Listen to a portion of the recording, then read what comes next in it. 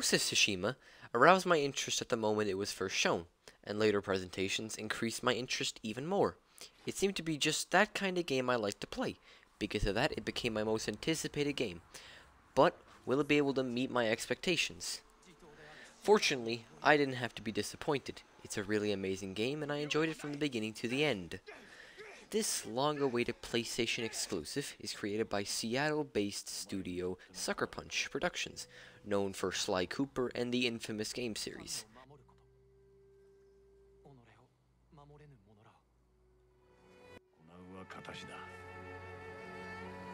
わしも日々苦心しておる。しかし我らは規律を守ることで民の模範にならねばならん。もちろん武士にとってもな。それが誉れを売る道だ。 The game is heavily inspired by some of the most iconic works within the samurai cinema genre, and you can choose between English and the Japanese language, and bigger fans can experience the game in black and white as though it was a 1950s samurai movie.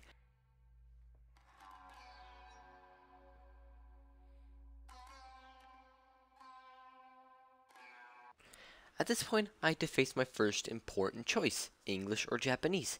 After some discussing with my friend and my younger son, both of them thought that this is a silly question. Of course, Japanese. I decided in favor of the Japanese language with English subtitles. Later, as reading the subtitles required a lot more attention, I switched to English for a while.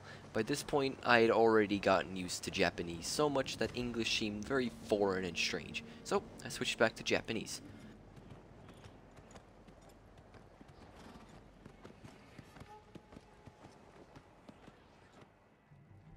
蒙古国が対馬に襲来した。血も涙もなく、ただひたすらに暴虐だ。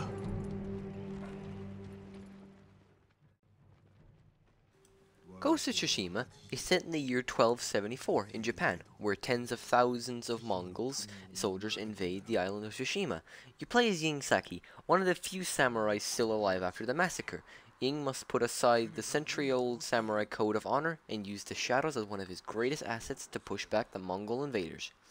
As Jin Sakai, you can choose your tactics how you want to play the game, except for some story missions where you need to use the tools and tactics required by the mission. But otherwise, you're free to play the way you like. You can sneak around and kill your enemies behind like a true assassin. You can use a bow, you do have two of them, to ensure chaos in the ranks of enemies. Or look directly in your enemy's eyes and fight them like a true samurai, so you can enjoy your sword fights. In the case of the latter, of course, the patience of the samurai is also required to wait for the right moment to attack the opponent, or to block or dodge the opponent's blows at the right moment. Rushing and waving a sword does not work, well, especially if there are more opponents. At this point, I'd recommend killing archers first, to avoid getting some arrows in your back in the middle of a battle. If there are too many opponents and they tend to do better than you can use items like the kunai bombs, a flaming sword, poison darts, etc.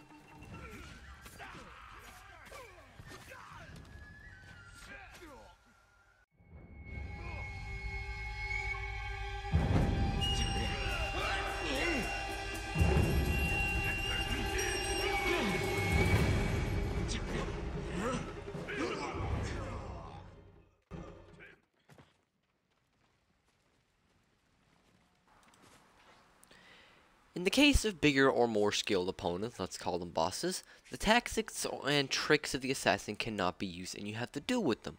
Fortunately, over time you will become stronger and more skilled, and you'll be able to unlock different types of skills, and some of them can be used in boss fights.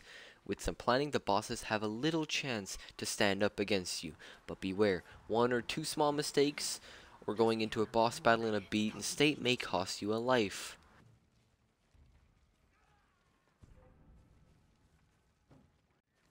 志村殿は戦場におられ。地頭の？知らないね。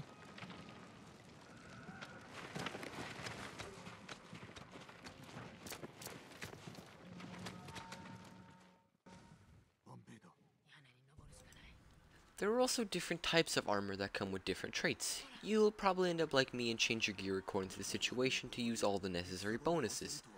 but when exploring the world and searching for different things, I used traveler clothes. When I was sneaking around and killing enemies as an assassin, I used different but more suitable clothes.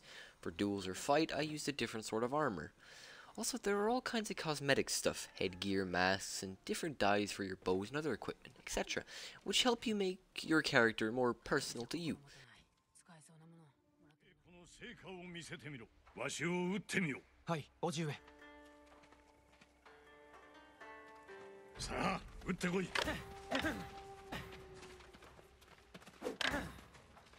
わしに当ててみよ。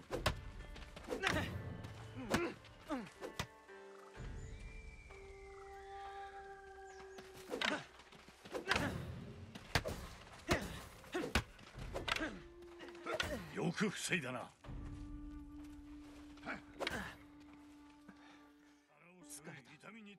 The Ghost of Tsushima story is fantastic and tells the story of samurai, their honor, beliefs, family relationships, friends, loyalty, betrayal, failure, changes, and difficult decisions. It is a deep, great story, and it was enjoyable to watch the characters and the development of their relationships with each other. 撃たれる寸前に受け流すのだ。覚えが早いぞ。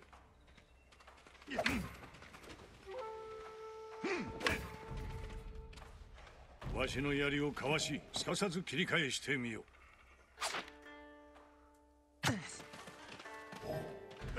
う。よし、その意気だ。よいか、かわしたらすぐさま攻めろ。わしがついたら避けるのだ。うまく避けたな。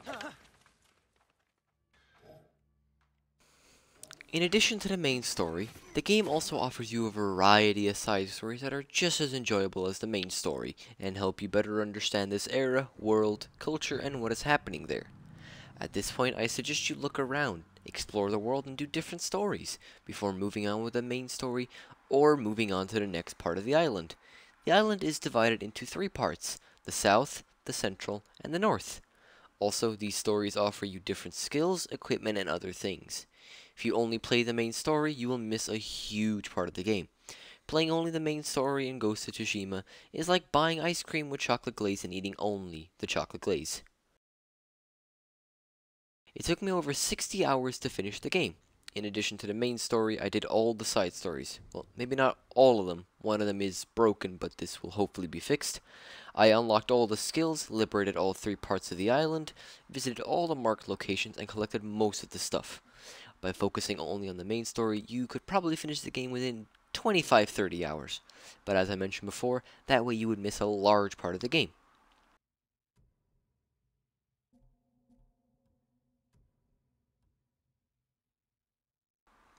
In open world games, repetitive missions are often a big issue. I can reassure you here, all these stories are different and unique. None of them were repetitive. Only repetitive things in the game were visits to the altar and stuff like that, but there were so little of them that did not become annoying. And you can do these things between stories. Of course, if you're not interested in discovering new places or collecting new stuff, you can just ignore these activities altogether.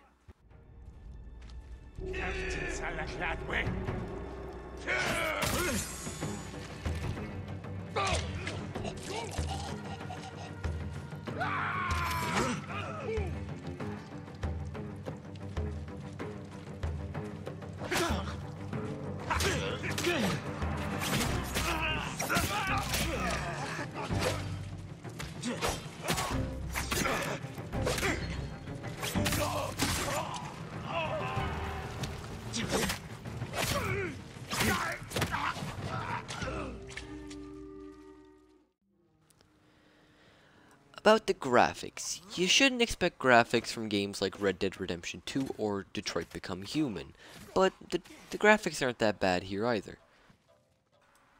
If you don't look too close into the details, the overall visuals are beautiful and enjoyable.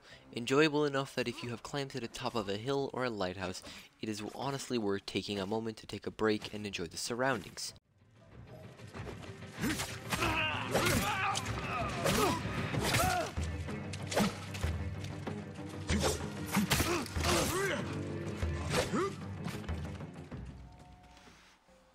In general, it is a completely satisfying game. But here and there are some bugs and some small things to complain about. One such example is that sometimes you need to move around other objects or characters until a button appears and then you can start talking with them or picking items up. Well, seriously, like why do I still have to see that sort of thing in games today? Also, what happened to all the children and the elderly on the island? Where have they disappeared?